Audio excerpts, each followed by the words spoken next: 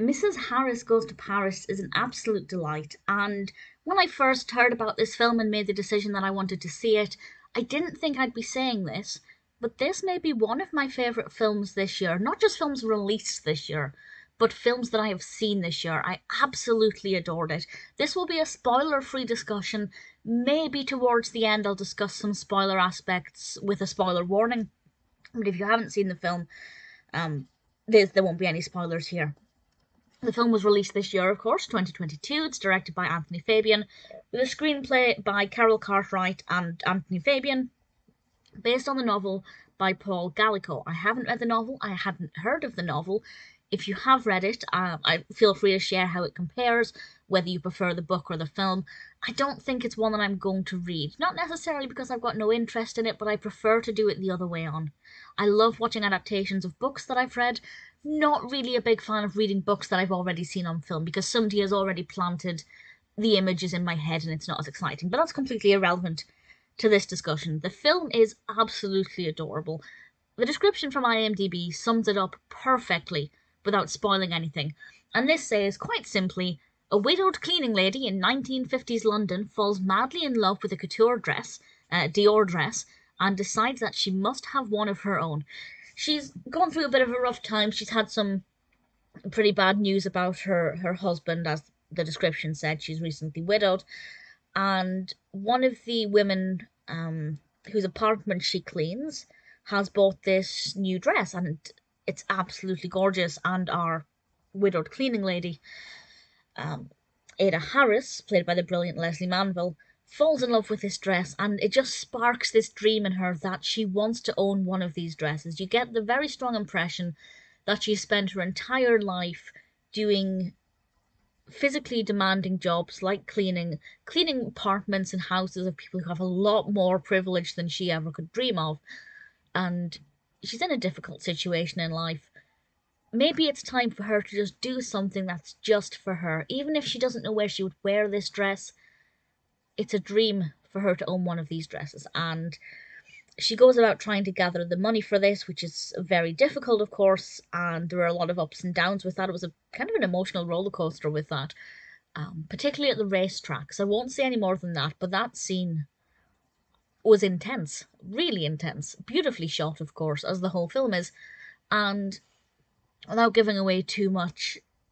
Well, I was going to say without giving away too much, the title is Mrs. Harris Goes to Paris. She does eventually, quite early on in the film actually, go to Paris, and it's all about her trying to buy this Dior dress and all of the adventures that come with that. And she meets some wonderful individuals, namely Natasha, played by Alba Baptista, and Mr. Fauvel, played by Lucas Bravo. They were fabulous characters, and I really adored them. Archie is a brilliant character, played by Jason Isaacs, and we also have Pamela Penrose, brilliantly played by Rose Williams. I hate the character. She drove me mad from the first time she was in it. She's not actually in it too much. For obvious reasons, most of this is set in Paris. She's one of the people for whom Ada Harris cleans. But the character was very well written, but very annoying. But with regards to our titular character, Mrs. Harris, I loved her. I thought she was fabulous. She had a great spirit. I think she embodied the time in many ways. The only thing, if I had to find a point of criticism, and maybe I'm wrong about this, and please feel free to tell me I'm wrong if that's the case, but Mrs. Harris, when she spoke with people in France, in Paris, obviously they spoke English a lot of the time, but she would use a lot of idioms and colloquialisms and slang, and coupling that with her accent, I feel like some of those things would get lost in translation, but that never seemed to be an issue.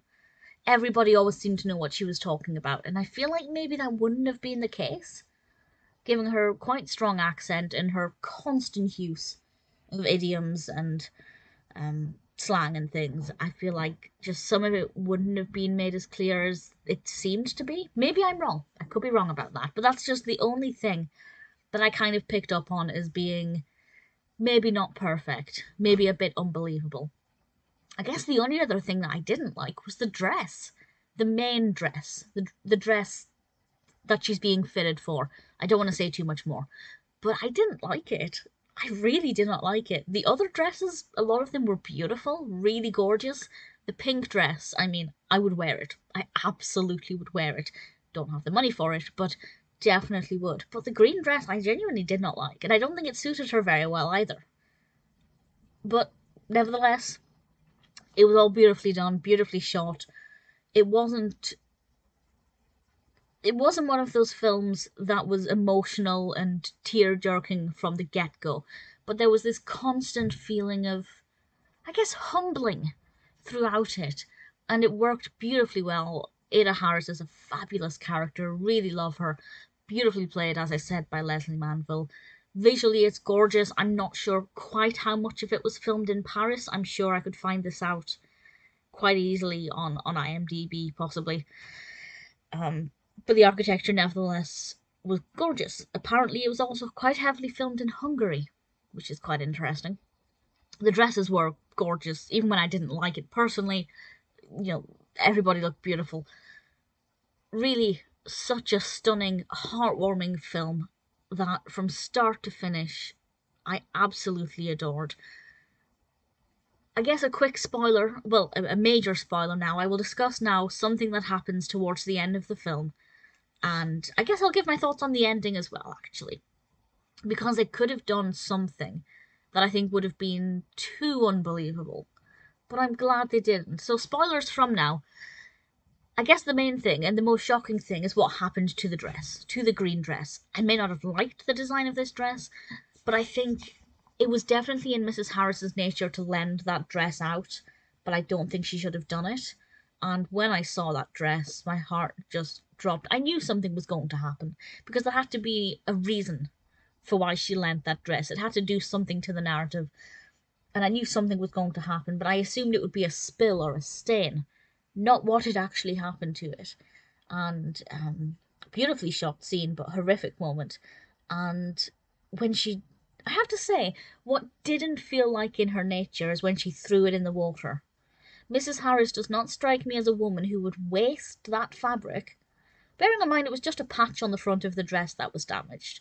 That's still an awful lot of fabric that she could have used for other things.